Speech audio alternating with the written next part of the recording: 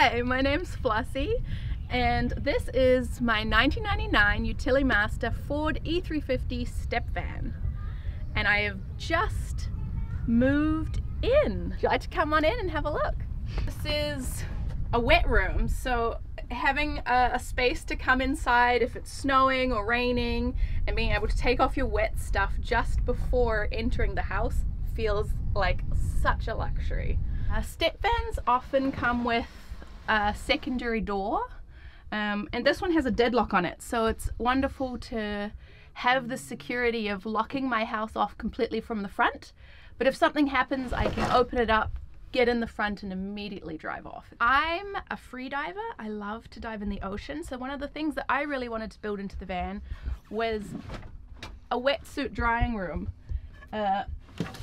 At the moment it's pretty much a broom closet, but in the future it's going to have my wetsuits in it. There's a fan at the top. I'm going to paint the walls with a bathroom paint, and then because this wall is right behind my wood fire stove, we're going to have a vent in here so it can pull all the hot air straight through. Over here I put in a cubic mini wood stove, which is a wonderful heat source. I often cook on top of here as well. And it's always been my dream to have a whole lot of copper.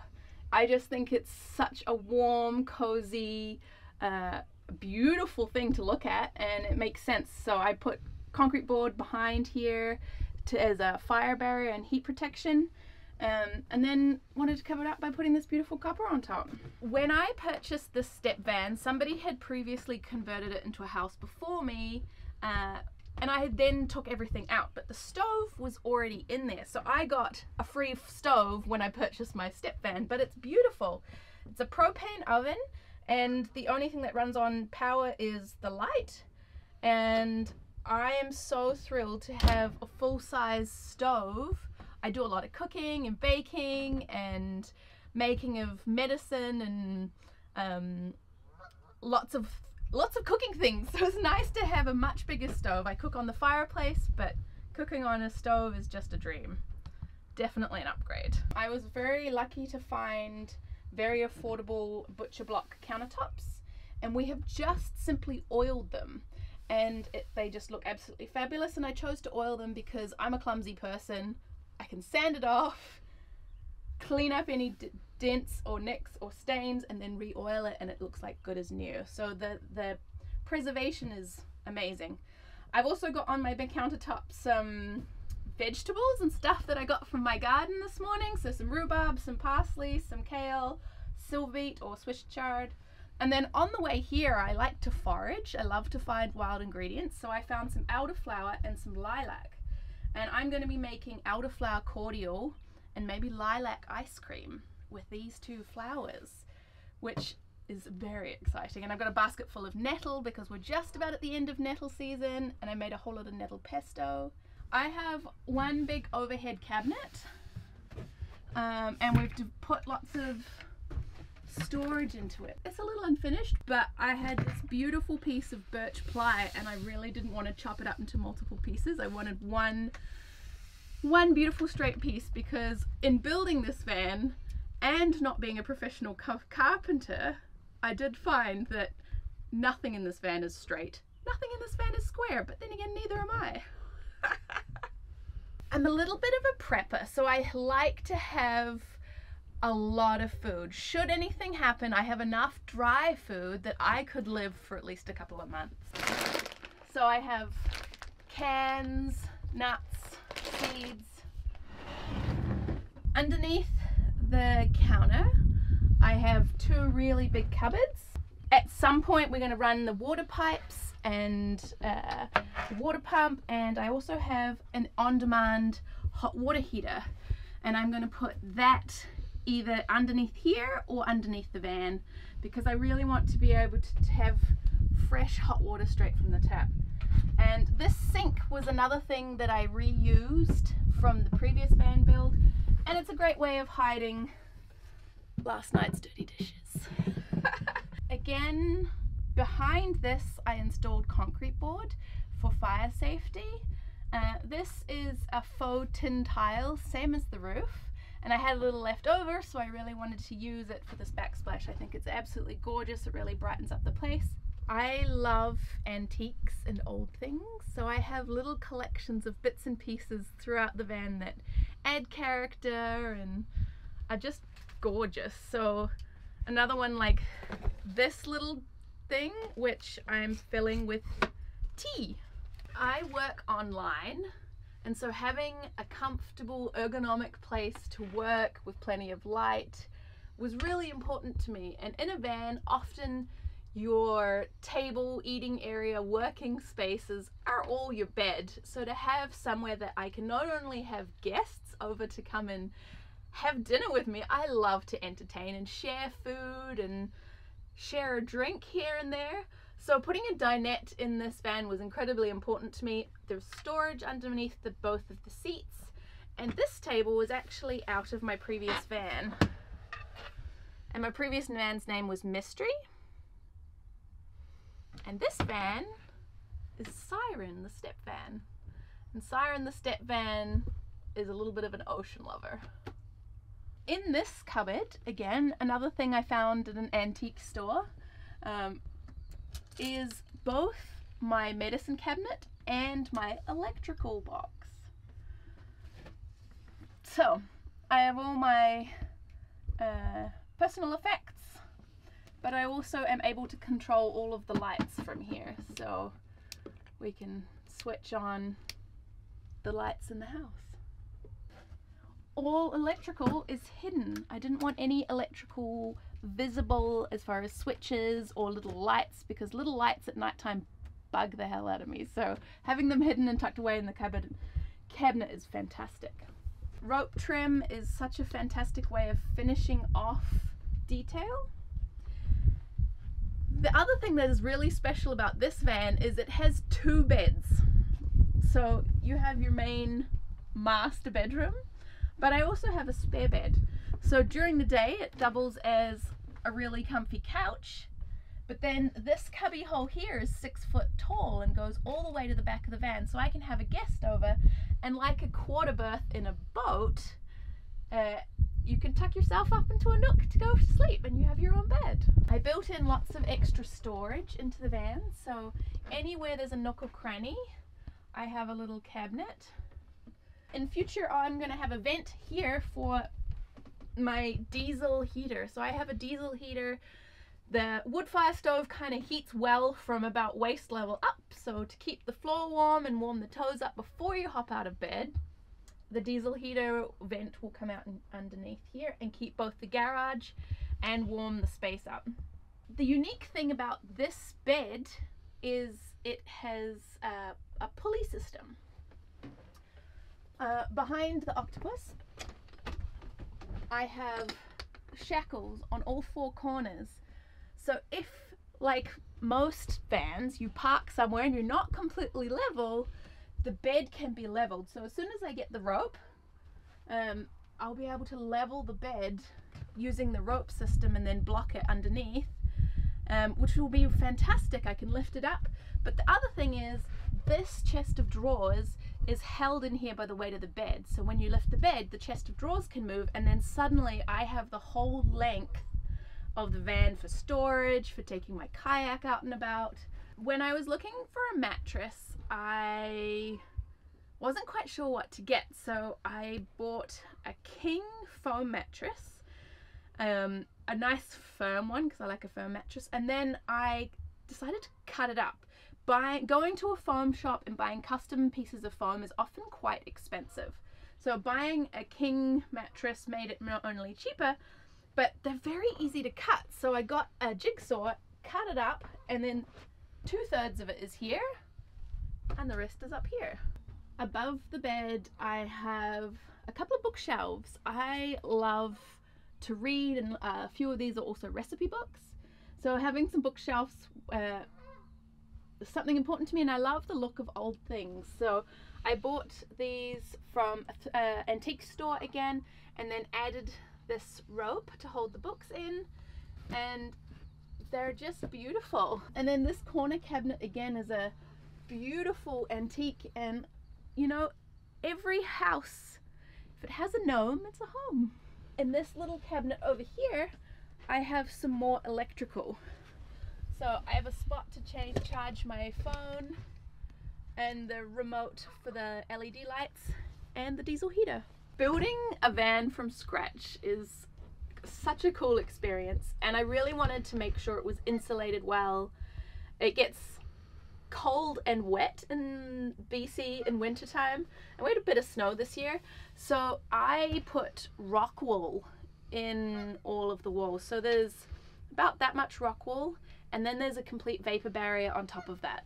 So I sealed it as if it was a house, and then we have this oak flooring, which I actually turned into walls, and again that was a reclaimed gift. And this is bamboo ply, which I have sealed and varnished, and I think it just, all of the wood colors just come together, and it's so beautiful and warm. It makes me very happy to be in here. This is my garage. I have a diesel heater, which I'm in the process of piping into the front. That will keep the back and the floor area of the front really nice and warm if I don't feel like lighting the stove. At the moment I have a small battery running my power system, and then I'm going to be transferring my 2000 watt inverter from my previous van and the battery bank into here. I have a generator which will charge my batteries, and I also have a portable Go Solar 150 watt solar panel. I am currently living in a van because it's a great way to save money, and if there's any likelihood that one day I'll be able to afford property, keeping my expenses as low as possible seems really important to me. The other part of it is I'm a millennial, and now we're getting pretty, like, we're getting older, and I think looking at society and the economic system, I think things are not always as shiny and rosy as they think. I think we might be headed for another economic collapse. And if that happens, I want to be as self-sustainable as possible. I want to be able to survive. I want to have the knowledge to be able to sustain myself, know what wild food to eat, know where to go harvest things, and also to have my own garden to be able to grow and harvest and fish for my own food. So rent is incredibly high these days, and if you're earning any kind of money, most of your income goes towards paying rent. So this is a way of having my mobility, not being tied down anywhere. I can travel, I can adventure, I can actually really enjoy my life, but at the same time work towards future goals and be prepared for whatever madness. I mean, we look at the last 2 years, it has been madness, and so you just never know what's going to happen. And if you can get up and move, or get up and leave, or get up and take your house with you, it feels like a logical safety measure to take. You only own what stuff you really need. There's this sense of minimalism about it, and knowing truly that you can rely on yourself, knowing how to get water, where to get water, how to filter water, how to take care and be aware of how much trash you're producing. I burn all my paper waste, and I recycle so much, but it's a case of you can't store all of that stuff. You always have to be kind of keeping it and taking it to the recycling depot, because vans are so small, you can't let that stuff build up. So it keeps you really aware of your impact. I've also seen a lot of places. So I'm originally from New Zealand, and I've now lived in Canada for 4 years, and I've lived in several places around the world. But living in a van is really great because it's allowing me to travel around and see parts of Canada and the United States that I wouldn't have got to see otherwise. Then you get to go travel places with or without your house on your back. I say I'm a turtle or a snail. I like to take my house with me. Living in a van really requires you to have a very broad range of skills. from mechanics to carpentry to electrical to plumbing, to be able to know how to fully take care of yourself. Often things will go wrong, especially when you build it yourself. You have to be able to fix it and keep it moving, put it back together. Mechanically, my last van was a 1977, so I had experience with rebuilding the entire engine, some of the transmission, but it was really helpful because if anything happened, I knew how to troubleshoot and I knew how to figure out what was going wrong so that we could work towards fixing it. After 3 years in a small, well, the previous van was 16 feet tip to toe. This one here is 23 feet tip to toe and 16.5 foot inside, and it is 7.5 foot wide, I think. Being able to travel with friends or lovers is just something that my heart desires. When I moved to Canada, I was a bit of a solo, quite adventurous, a little isolated. And being able to now, with the community that I've built up around me, take my friends and go camping together, just feels really exciting. And in the old 1977 Vandura, it's very cramped. The cost of moving a giant house around like this becomes so much more negligible when you move and you stop and you stay in one place for a long time. You build up community, you build up friends, and being able to take those friends with you when you want to go off to visit a new island is super exciting. If I end up buying property, it's likely going to be either bare land with nothing on it or in the middle of nowhere, so being able to take all of my amenities with me in my house makes that dream possibly a little bit more of a reality. Like, who knows how long that's going to take, but this is the long goal. I've learned about myself that I am capable of far more than I think I am. From building and looking after a tiny van to building my own house again, a bigger one, has been such an empowering experience. I started a YouTube channel in this last year, and that has just really changed so many of the ways that I look at things. To be able to capture beauty and share it, to be able to talk to other people and share knowledge and talk about foraging and homesteading and sustainability and wild food. All of those things I never thought I would have been able to do 3 years ago, almost 4 years ago. It's been eye-opening, and I'm just so grateful to have the opportunities, to have created the opportunities where I have, and the connections with other people. I think too often our society focuses on individualism and being a person on your own in isolation. And when you live in a van, you are more part of community. You have to rely on other people, friends to help you with fixing things or building things or sharing knowledge. And I think the more we can lean into building community and getting out of this patriarchal, capitalistic mindset into community-based living, supporting each other, helping each other, the more likely we're gonna survive whatever's coming next. I think anybody could live in a van. I think this lifestyle is not exclusive. I think there are so many entry points. I got into my first van, it cost me $2,000. It was a really old one, and it enabled me to learn. I bought a cheap rust bucket, and then I did it up, and I learned mechanics because it broke down so much. Now I have a vehicle that's worth a lot and looks beautiful, but I've built up those skill sets along the way. So you can get into it when you have lots of money, or you can get into it when you have nothing.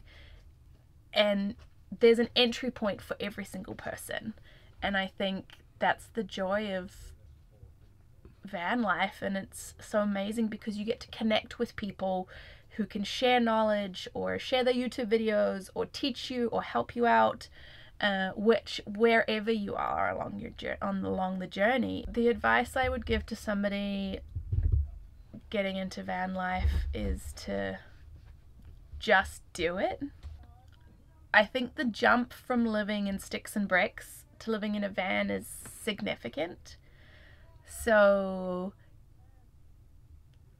if you're worried about what the future is, what the economic situation, the political situation, what's happening with all of that, then start getting prepared. You can look at your expenses and live more economically. You can start learning about wild food. You can do these things before and after getting into living in a vehicle. And you don't necessarily have to have a big vehicle like this.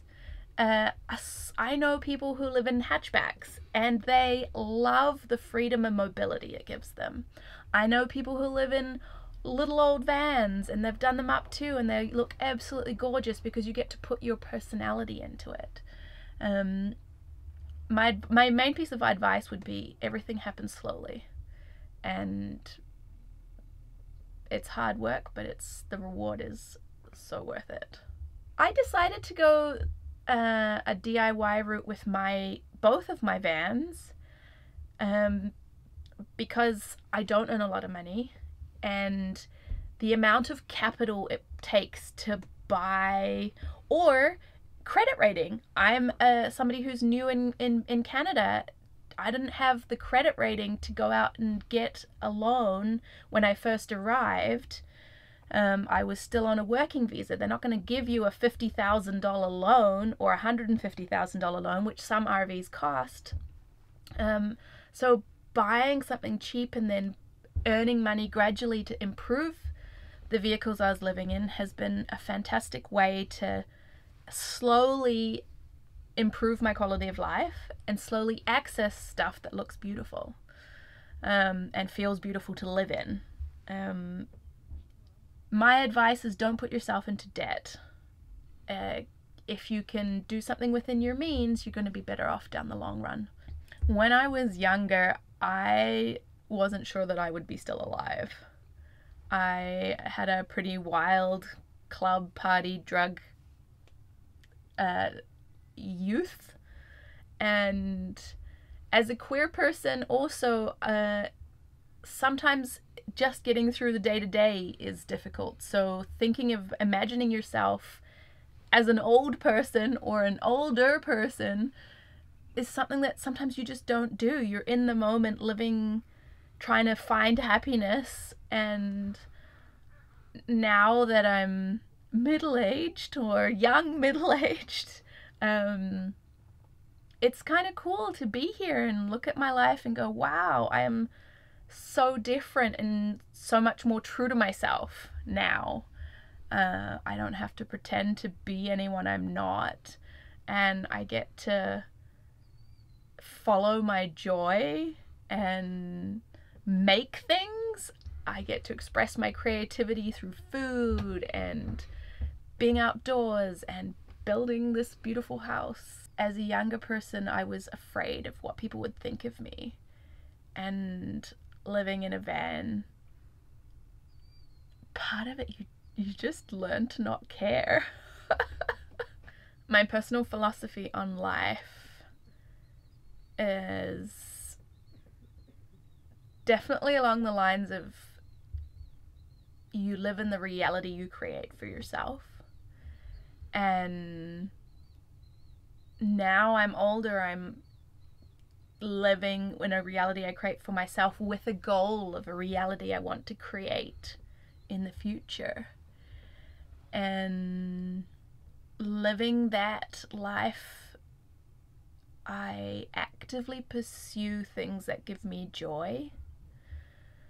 And life can be stressful sometimes. So when you can find moments to slow down, stay a while, smell the elderflower blossoms and the lilacs, which I just harvested today, like being able to appreciate the natural beauty that's around us is, I wish you could smell it in here. It smells amazing. It smells like elderflower. But I get to park my house and look at this view, which is gorgeous. So pursuing things that bring me joy, and then I get to share the joy with other people. And then the other part of it is my philosophy is, how can my life make better somebody else's life?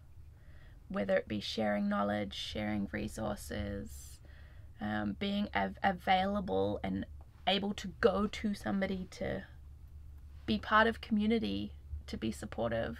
There are so many ways you can impact somebody else's life and make their life better. I think once we are in our happiness and we're in a joy, we are then able to influence and help and be there for so many other people. If we're unhappy, if we're miserable, if we're in the rat race, we're tired, stressed, and exhausted, we are not making the world a better place. We are not actively creating positive change. We're not going to be looking after the environment. We're not going to be affecting the economic system in a positive way. If you're happy, you're then able to be an activist. You're then able to go and create change. You're then able to go and connect with other people and create community. People can follow my journey on YouTube and Instagram, mainly YouTube. You can just follow me at Flossy Rocks on YouTube and Instagram. And I have shared the entire van build series. I share a lot of foraging and wild food and cooking videos and a lot of diving and underwater films. I'm looking forward to harvesting and showing you what things you can eat from the ocean as well as the forest. If you would like to be featured on different media, there's a form you can fill out to be on the podcast or to have your van toured. And if you're interested in watching more alternative dwelling tours like this, we upload every single Sunday. So hit subscribe, and new van life and chill podcasts every Thursday. Thanks everyone for watching.